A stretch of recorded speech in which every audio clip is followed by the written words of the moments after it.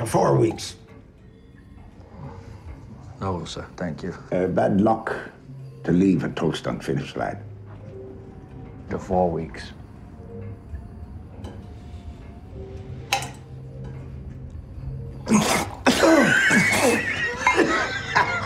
The sister needs a looking to one of your duties, lad. Or didn't you read yourself about it?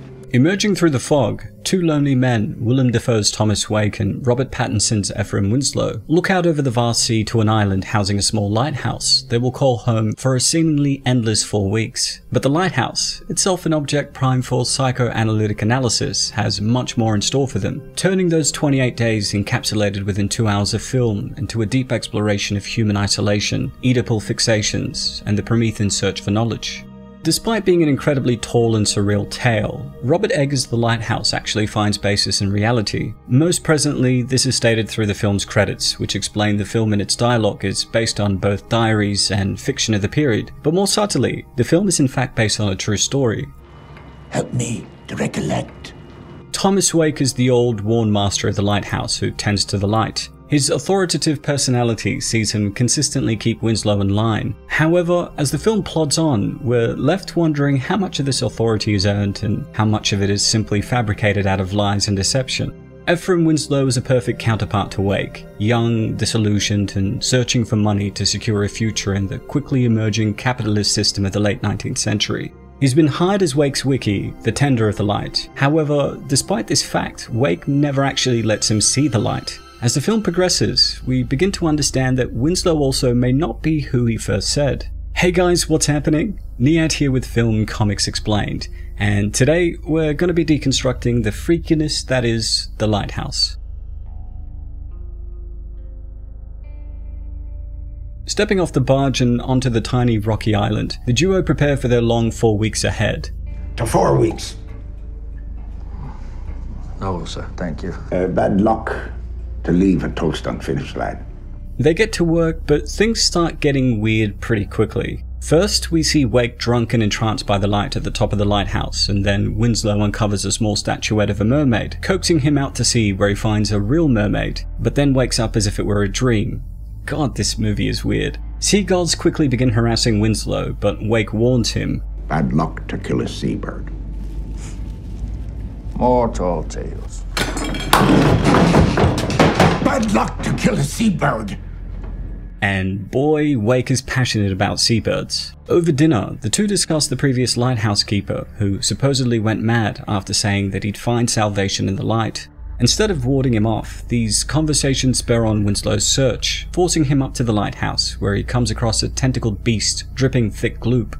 On finding the water is contaminated, Winslow discovers a dead gull in the water source. Another flies down to attack him, prompting the brutal murder of the bird. Soon, the day has come for them to leave the island. Wake waxes lyrical about how good Winslow had been, but Winslow pipes up frustrated at still not being able to tend to the light. And I'll never let no man touch it. Don't concern yourself with the beacon, lad. Mine! But it isn't their last day, nor their last dinner. Whether it be the worsening storm or their warping minds, the days continue, and the boat doesn't come, festering animosity between the pair.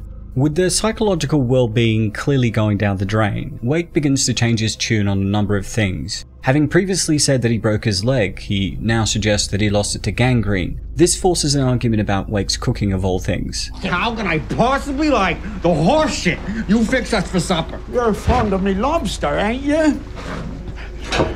Let Neptune strike ye dead, Winslow! Hark!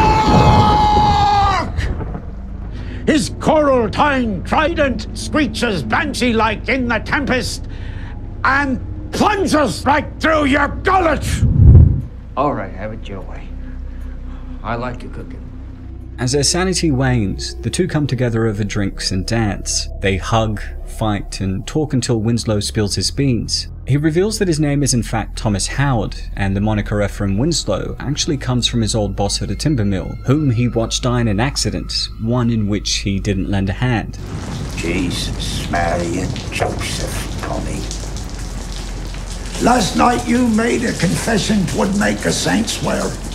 It's important to note that for most of the film, we're aligned with Robert Pattinson's Winslow. This provides a basis for our understanding that the dislocation of time and warping of reality coincides with his psychological breakdown throughout the film. But while Winslow's mental state clearly deteriorates, there's plenty to suggest that he was never sound of mind even before arriving on the island. Whether the death of his old boss was intentional or an accident, the guilt appears to weigh heavy on Winslow's mind.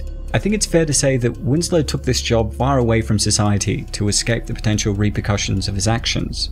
Another explanation for the contortions of reality are Winslow's drinking habits, which become more pronounced and adventurous as the film goes on. I mean, yeah, turpentine and honey would do some weird things to the mind, let alone the chronic alcoholism he developed. Given this, the misunderstandings and confusions we experience within the films start to make sense, as many, if not all of them, are from the perspective of Winslow. Things immediately get weirder, with Wake asking, "Why'd you spill your beans?" and Thomas seeing himself dead on the roof of the lighthouse. He quickly runs for the lifeboat, which gets smashed up by Wake, but back in the house, Wake changes the story. He explains that Thomas was the one who smashed up the lifeboat and chased him with the axe. Getting drunk on a concoction of turpentine and honey once again, Winslow confronts Wake and beats him senseless. You ain't the president, and you ain't my father, and I'm sick of you acting like you is. As he's been buried alive, Wake spews off a momentous monologue and emerges back inside the lighthouse with an axe he uses to slice Winslow's shoulder before it finds itself firmly lodged in his skull. Key in hand, Winslow finally begins his ascent towards the lighthouse. The light miraculously opens up to let him peer in, and, as anticipated, he goes mad at the sight of it, falling back down the stairs of the lighthouse and leaving his corpse on the rocks outside to be picked at by gulls, Prometheus style. This turn to insanity is drawn right out of the inspirations for the film, the Small's lighthouse tragedy.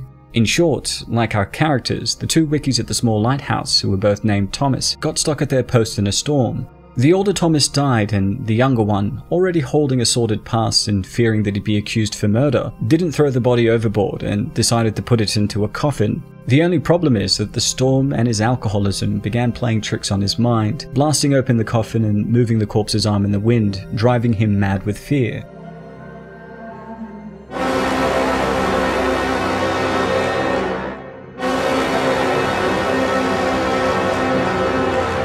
Robert Eggers and fellow writer Max Eggers added in two key dimensions, the psychoanalytical and the mythological. To bring the psychoanalytical tendencies of the film into full focus, it's easiest to look at the script, which describes the lighthouse as an erect penis, positing psychoanalysis's infamous phallus directly into the mind of the reader.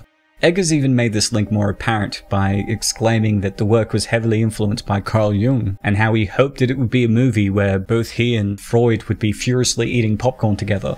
One of the most interesting psychoanalytical portions of the film is in the Oedipal relationship between Winslow and Wake. Oedipus was a mythical Greek king of Thebes who was prophesied to kill his father, the king of Thebes, and marry his mother, the queen, bringing disaster to his city and family. A myth taken by Freud and molded into his renowned Oedipus complex psychoanalytic theory. In the film, this is displayed through the father-son dynamic of the two characters, where the father continually asserts dominance over the son without clear indication towards logic. This creates a deep-rooted contradiction within Pattinson's Winslow, forcing him to both fear and admire Wake, which climaxes in the infamous killing of the father, central to the myth of Oedipus. It's also worth noting that Wake consistently refers to the lighthouse as his wife. This would place Wake and the lighthouse as the surrogate parents to Winslow, perhaps explaining why Winslow was destroyed by killing the father and uncovering the mother. That said, psychoanalysis has many different paths. For example, looking at the film from a Jungian perspective may suggest that Winslow and Wake could represent two aspects of the same person's psychology, such as the bestial id versus the desire-ridden ego, while from a Nietzschean perspective, it could be a critique of morality and autonomy. My point is, there are millions of ways to interpret this, and ain't nobody got time for that. While psychoanalysis can often seem like a stretch, the links to the myth of Prometheus are far more clear. Prometheus was a titan god of fire that defied the gods by stealing the coveted fire of Olympus and giving it to humanity, enabling us to stand upright like the gods and look up to the heavens. As a result, Prometheus was punished by Zeus, most commonly by being bound to a rock and having an eagle eat his liver for eternity. While the symbol of fire can be taken at face value here, it's often also interpreted as intelligence, knowledge, and culture. For more on this myth, check out my video on how the movie Prometheus failed at Alien. With all that being said, the parallels between the myth of Prometheus and the lighthouse run deep. Most obviously, the fire of the light is coveted by the all-powerful Wake and is wanted by the seemingly lesser Winslow. What's more is that the fire of the light takes a much more symbolic meaning throughout the lighthouse, with Winslow and the wiki before him both wanting to receive the knowledge of the light more than any physical light itself, the lack of which drives them both mad. Here we see Winslow take on the role of Prometheus, attempting to usurp the light, and Wake taking on the role of Zeus, acting both as a superior deity and a prophetic punisher. But beyond the many references and methods of reading the film through truth, psychoanalysis, and myth, the one sentiment that resonates with me most is that you shouldn't mix turpentine with honey. That's the trouble with you. That's the trouble with ye. With you! With ye! No! No!